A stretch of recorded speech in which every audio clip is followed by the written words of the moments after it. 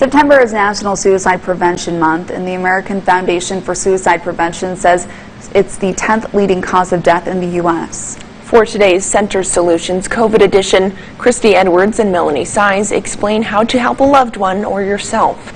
The first step is to recognize the signs of somebody who may have suicidal thoughts. Withdrawing from friends, family, kind of isolating, dramatic mood swings, impulsive, reckless behavior, giving away possessions, saying goodbye to family and friends.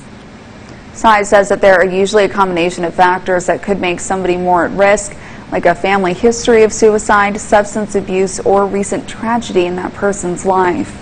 She also says men are 4 times more likely to die by suicide, although women tend to make more attempts. With COVID-19 keeping more people isolated, it does not necessarily mean there will be an increase in suicide.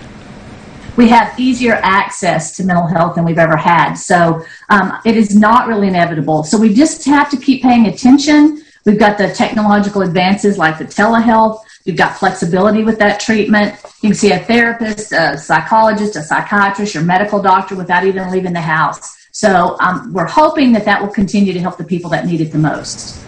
It can be hard to process feelings of hopelessness and isolation, and if you are struggling, there are resources online and in our community to help.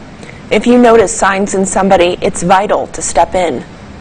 A lot of people don't want to, intrude or overstep, and right now we're just saying if you see a friend or a family member that's struggling, you have to be that person that pushes forward. Ask if they're thinking about suicide, especially if there's known risk factors that Melanie mentioned earlier. You've got to ask the questions. Are you thinking about it? Have you considered? Do you have a plan? I can get you in touch with someone. And you're never alone. If you are struggling and need help, we have the Lifeline right here on your screen. You can call that number 24/7. It's 1-800-273-8255. For more information about suicide prevention, head to our website at yourbasin.com. We'll have a link to the Center Solutions COVID edition podcast with those details.